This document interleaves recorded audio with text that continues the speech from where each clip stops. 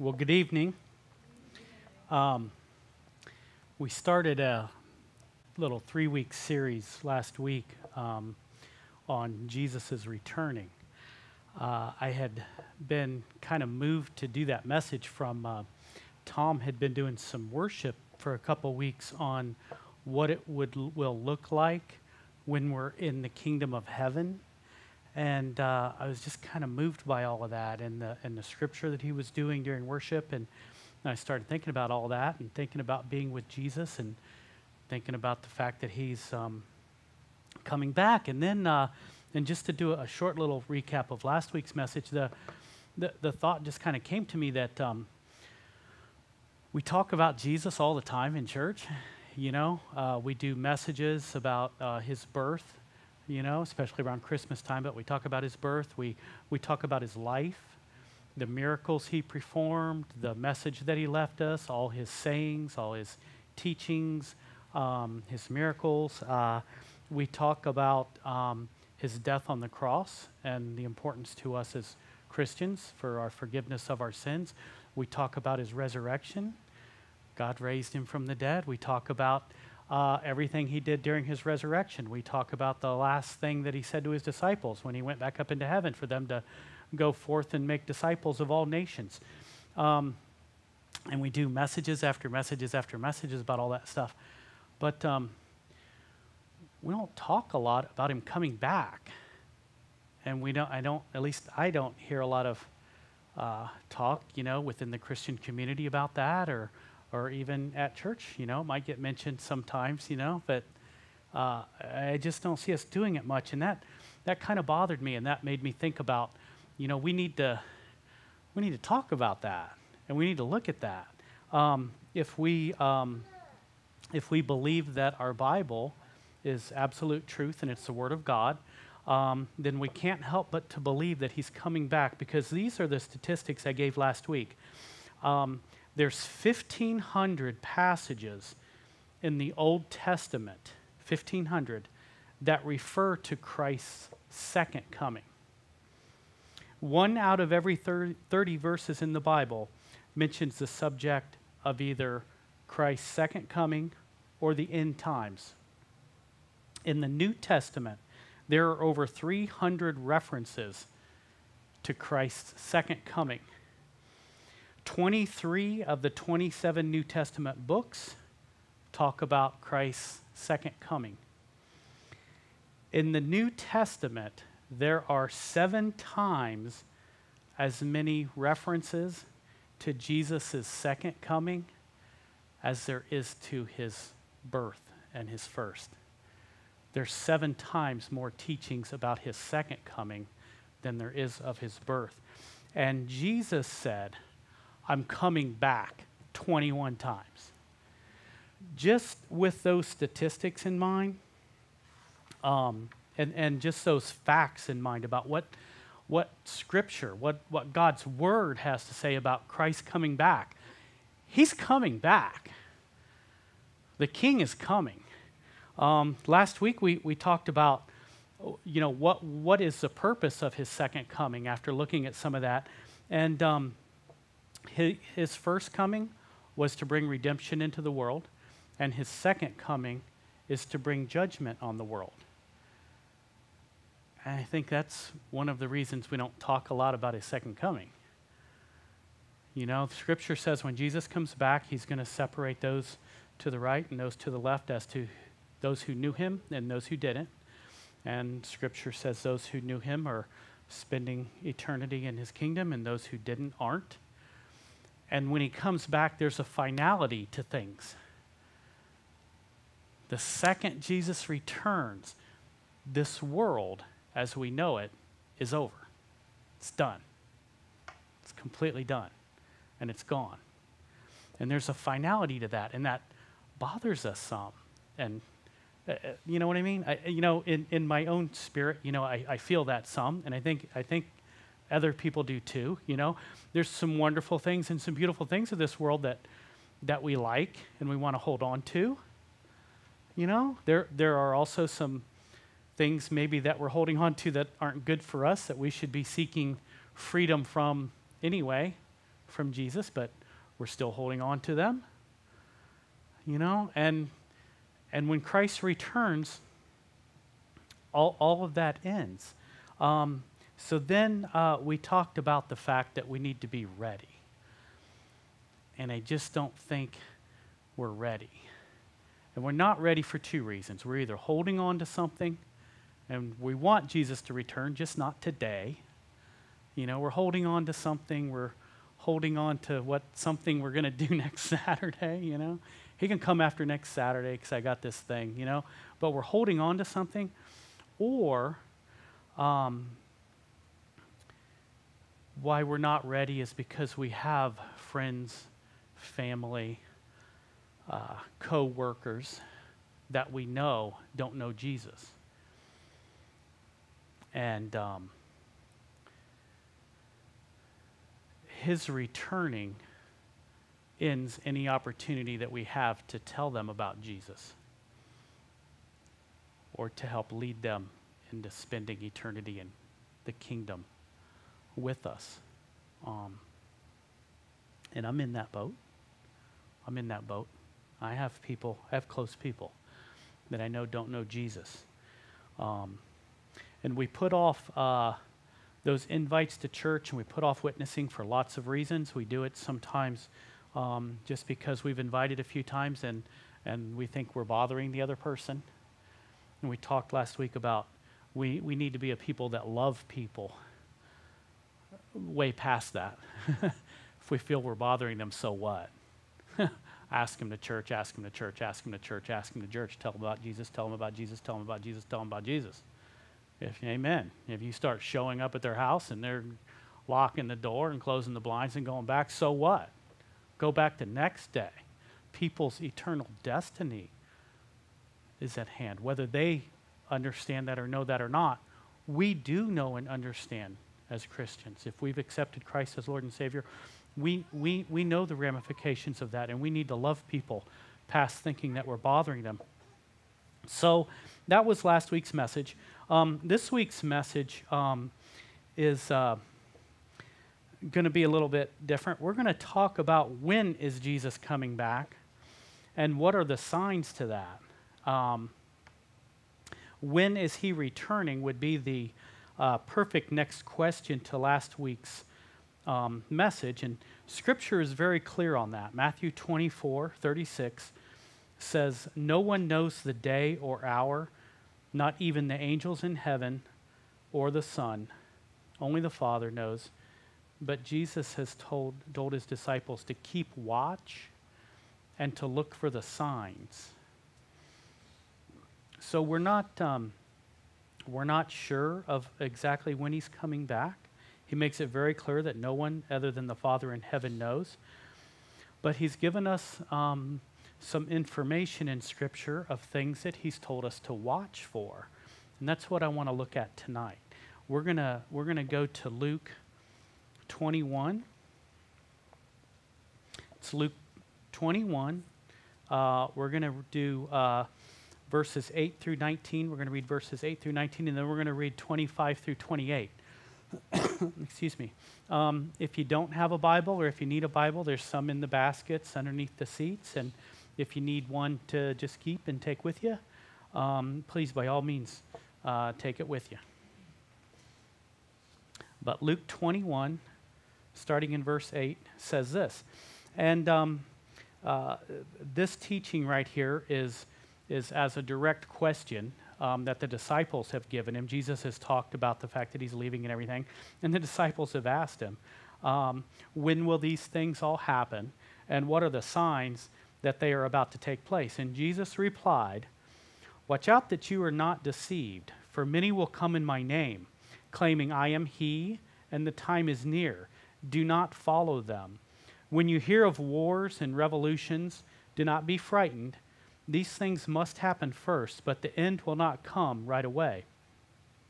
Then he said to them, "Nation will rise against nation, and kingdom against kingdom. There will be great earthquakes, famines, and pestilences in various places, and fearful events and great signs from heaven. But before all this, they will lay hands on you and persecute you. They will deliver you to synagogues and prisons, and you will be brought before kings and governors, and all on account of my name. This will result in your being witnesses to them. But make up your mind not to worry beforehand how you will defend yourselves. For I will give you words and wisdom that none of your adversaries will be able to resist or contradict.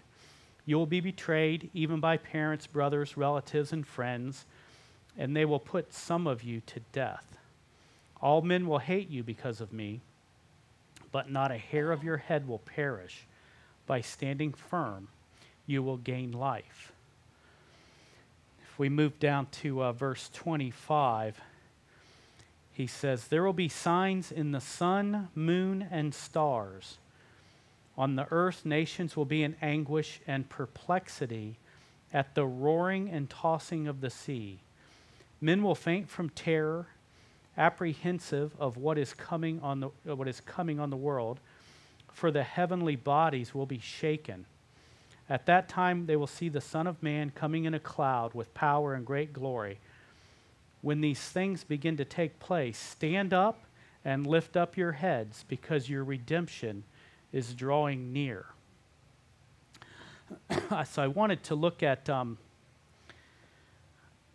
of the signs Jesus told us to be looking for. He mentioned a lot there of what was going to take place and what we should be looking for signs of his coming back. First thing that he talked about was he said that there would be wars and revolutions. Nation will rise against nation. From 1870, it's going back a ways, from 1870 to 2001, wars and conflicts throughout the world have increased by 2% each year. 2% each year for the last 130 years. And that's not to mention the rise of terrorism. Jesus says to be on the lookout for earthquakes. There will be earthquakes.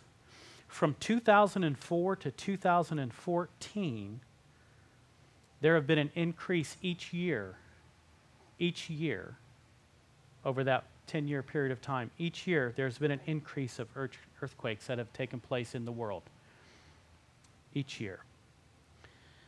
He said there will be famines.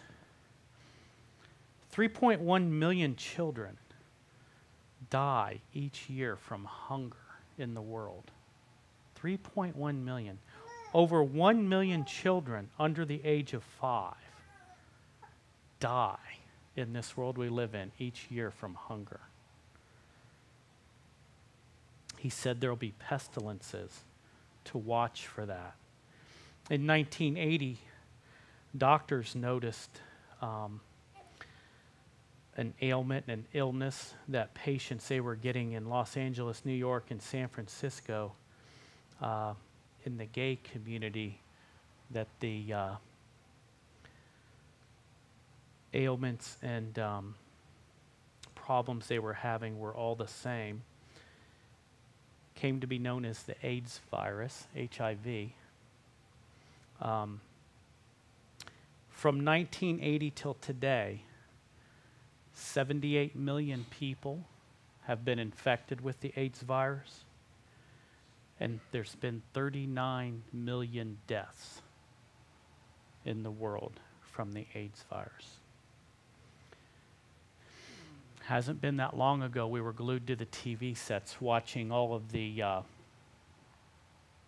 news broadcasts about the Ebola virus in West Africa, has it? That began in March of just this year. And from March of this year to today, there's 23,000 people infected by the Ebola and 11,000 deaths. 11,000 deaths in the last 6 months from the Ebola virus. Jesus said there'd be signs in the sun, the moon, and the stars. Joel 2:31 tells us that the sun will be turned to darkness and the moon to blood before Jesus is coming back. He's referring to, at least I believe he's referring to what we call a blood moon. A blood moon is when there's a full eclipse of the moon, lunar eclipse, and it takes on a reddish hue. Right now we're in a period of time that's called a tetrad, and what that means is that we are in a period where there is 4 consecutive fuller lunar eclipses, 4 consecutive blood moons. It's happened 8 times in history that we know. So over several thousands of years, it's happened 8 times. So it's not a first, the time that it's happened. But one thing that's interesting of what's going on right now with it is the 4 lunar eclipses that we're in the middle of are coinciding with 4 major Jewish holidays. The first happened April 15th, 2014. The lunar eclipse, blood moon, happened on Passover. Then the second one occurred October 8th, 2014, which was the Jewish holiday for the Feast of Tabernacles. That's the Jewish holiday where they celebrate the harvest in the fall, where they get together, they don't work, it lasts a week. They celebrate the fact that God's goodness has been upon them and they have the harvest and they have their food. The third consecutive lunar eclipse occurred April 4th of this year, 2015. Again, it fell on Passover. The fourth one in this series of 4 consecutive full lunar eclipses, 4 consecutive blood moons, is taking place next month, September 28th, which happens to fall again on the Jewish holiday, the Feast of Tabernacles. And it's not the first time that we've had 4 consecutive full lunar eclipses that has fallen on 4 Jewish holidays. The last 2 times that it happened, the first time that was in 1948, which was the year that God brought the nation of Israel back and gave the land back to his people. Second time was in 1967, and it was at the conclusion of what's been come to known as the 6-Day War, when all of Israel's neighboring countries attacked them all at the same time. And I believe there was 5 nations that attacked them without warning. And Israel defeated and got full surrender from all 5 nations in 6 days. God's hand's always upon them. So 2 major events in Israel's history occurred the last 2 times that we had the 4 consecutive blood moons. I'm not trying to say to you that Jesus is coming back September 28th. Nobody knows the day or the hour, but I'll be talking to you in October. We'll see if something doesn't happen with the nation of Israel. Jesus also said, there will be roaring and tossing of the seas. The United States Emergency Disaster Database tracks tsunamis, floods, hurricanes, and typhoons. We've had an increase of these each decade since 1970. In 1970, there was 78 such disasters. In 2004, there was 348.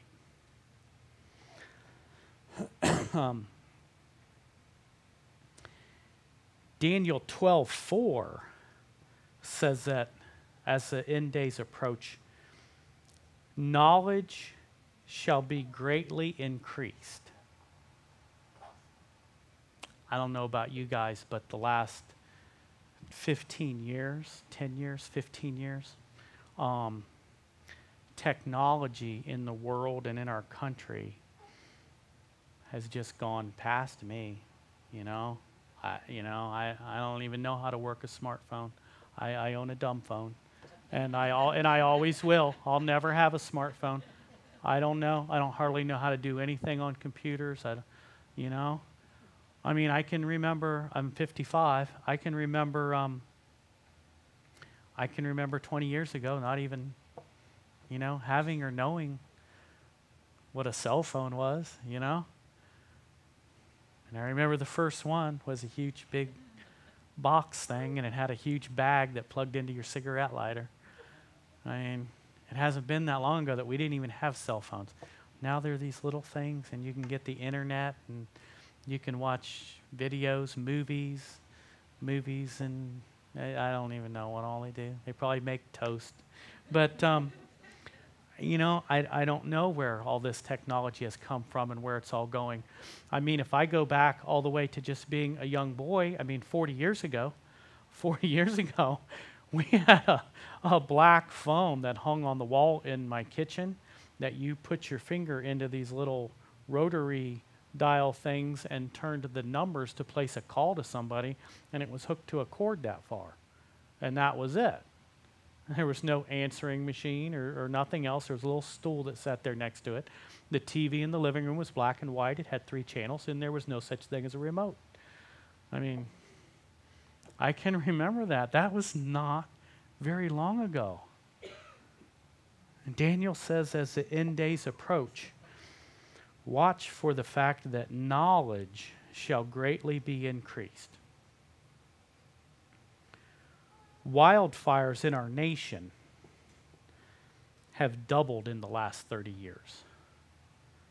I know it's been a big thing in the news lately with everything going on in Washington and California. Wildfires have doubled in the last 30 years. 2 Timothy 3:1-5 says, as the end days approach, the people will have a love of money and self above God. We are very, very, very much a self-centered, self-seeking people, country, nation, world. We want what we want, and we want it now. The Bible says that as the end times approach, there will be made basically a cashless society. One monetary system will take over in the world. And I don't know about you guys, but I don't see cash very often. Do you guys use cash? We're becoming a world without cash. You swipe your card for everything. You know, I very rarely ever have any she money anymore. For those of you that, most of the guys know, but for those of you who don't know what that is, that's some money that she don't know I got. And used to have a little bit of that from time to time in my wallet, but I don't see cash. Don't have cash anymore. Nobody has cash.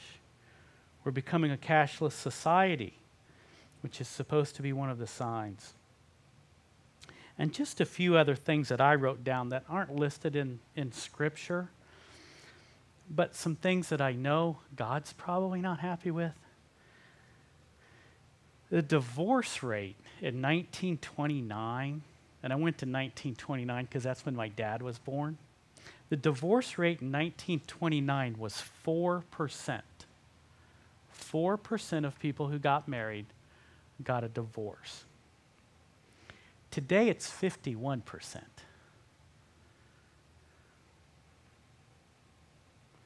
There was 57 million abortions last year in the world.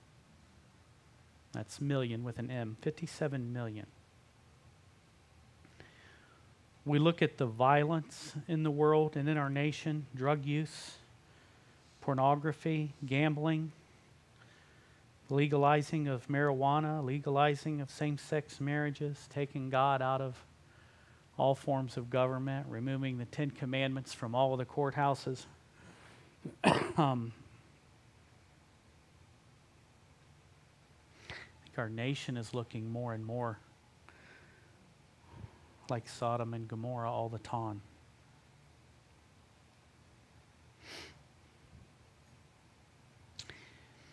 Where my thoughts went with this message after looking all of this up and everything, most scientists believe and I believe this to be true also, most scientists believe and will tell you that a lot of the things that we have going on in the world today is as a result of global warming.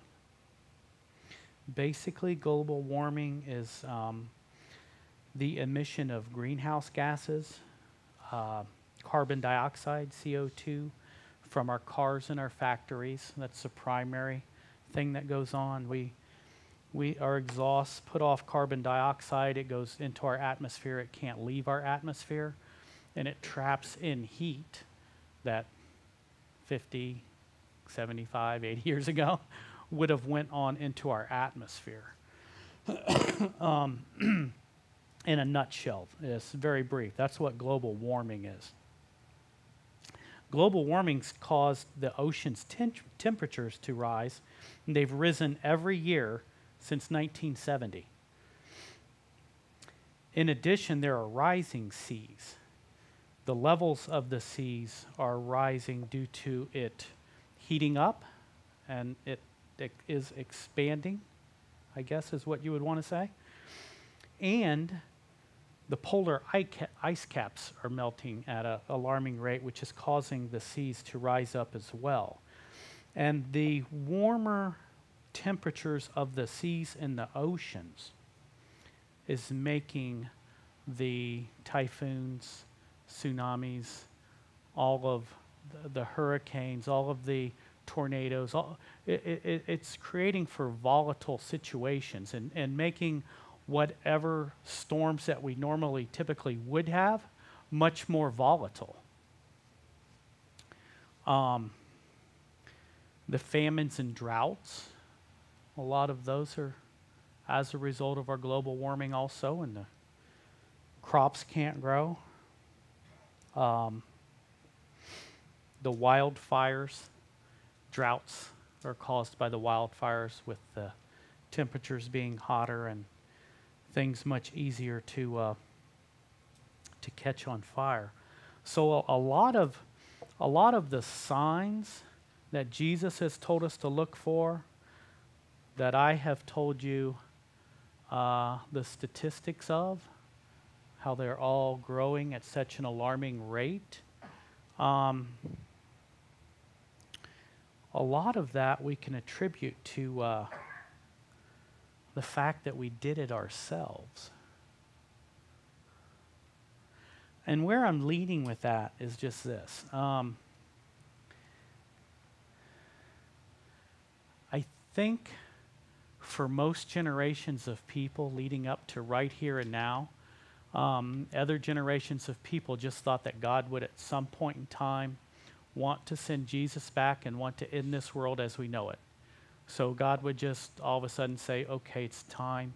He'd wave his hand and tsunamis would start and hurricanes, and there'd be a drought and famines and things, and God would control it all and make that all happen to fulfill the signs leading up to him sending Jesus back. God, being the all-knowing, all-powerful God, this is just my take. I think he knew, given enough time, we as a people, we would foul this planet up. I think he knew we would. I think he knew eventually we would foul everything up and we would cause all of these things to happen, and all of these things would happen, and then he would send his son back. Take my my words and my stats for whatever you want to take them for, but I'm telling you, the king is coming. He's coming. And we need to be ready. We need to be ready individually in our hearts. Scripture says that if you profess with your mouth that Jesus is Lord and you believe in your heart that he died on the cross for the forgiveness of your sins and that God raised him from the dead, you will be saved.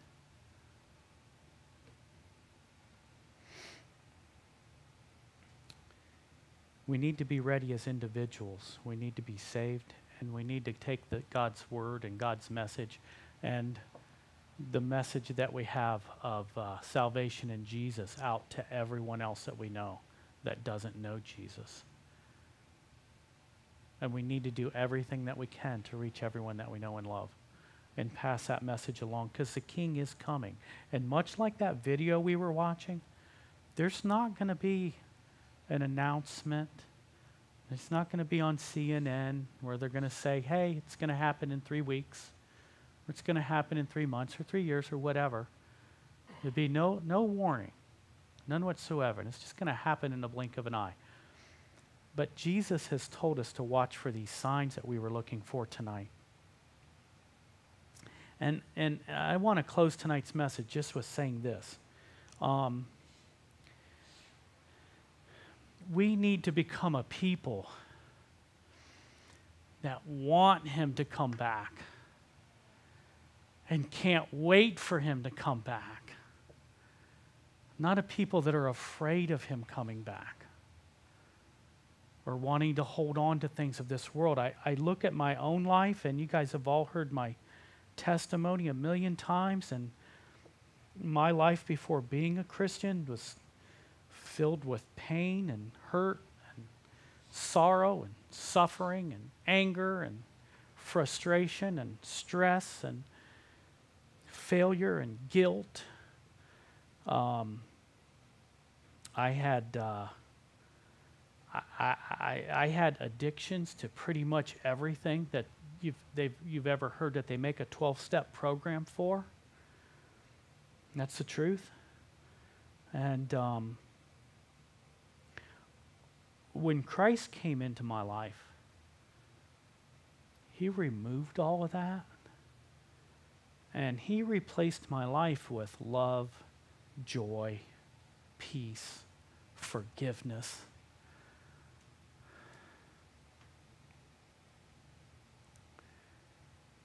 With that change that he's done in my life here on this earth,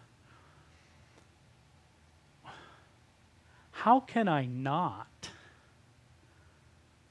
want him to come back and to be with him? What is that going to be like? How can I possibly be holding on to anything of this world?